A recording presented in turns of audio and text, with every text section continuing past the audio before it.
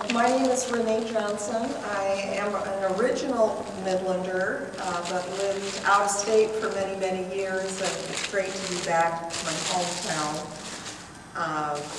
So I guess I'll read the poem, talk about it, and then read it again.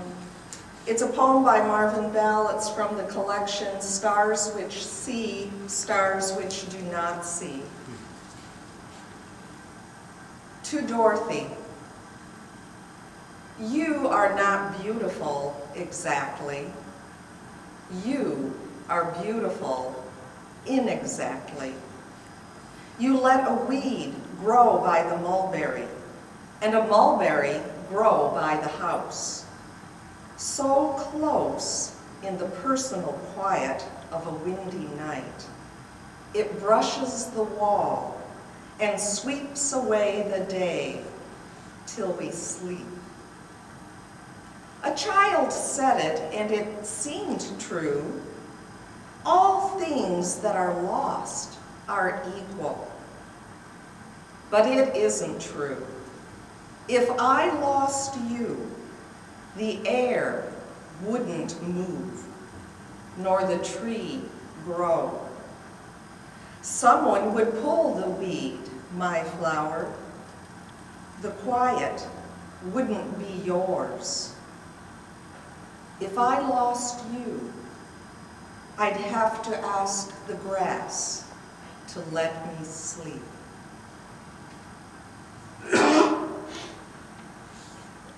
I selected that poem for a number of reasons, probably the first one being that Marvin Bell is one of my former teachers. He was the first of the teachers that I had when I was a graduate student at the University of Iowa Writers Workshop.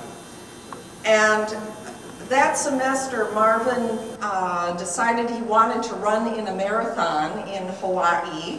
So he was going to need to cut out early, which meant we needed to double up on some of our meetings during the week to get all our workshop sessions in. And so he invited us to meet at his home. And it was there that I met his wife, Dorothy. She was a very slight woman with very long hair, practically, well below her waist. Very plain looking, really in some ways almost homely. Never wore makeup. But she was such a generous hostess to be invaded by 12 graduate students every week, and she would provide us with mulled wine and rather exotic, for us, appetizers that we would just devour during the break. And so I have very fond memories of Dorothy.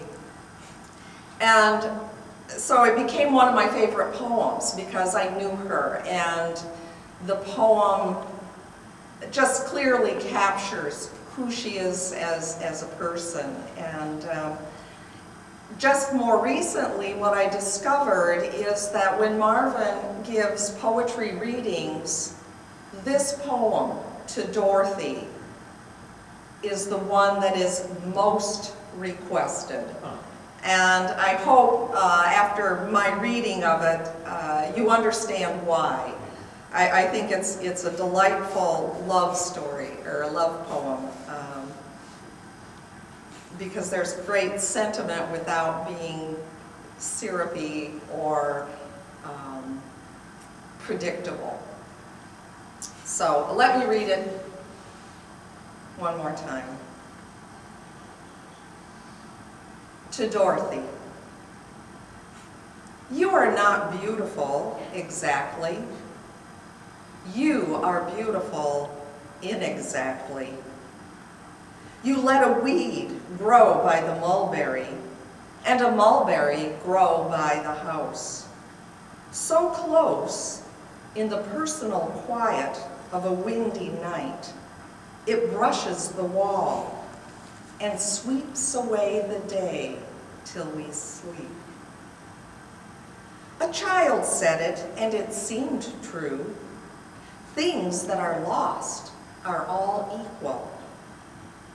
But it isn't true. If I lost you, the air wouldn't move, nor the tree grow. Someone would pull the weed, my flower. The quiet wouldn't be yours. If I lost you, I'd have to ask the grass to let me sleep.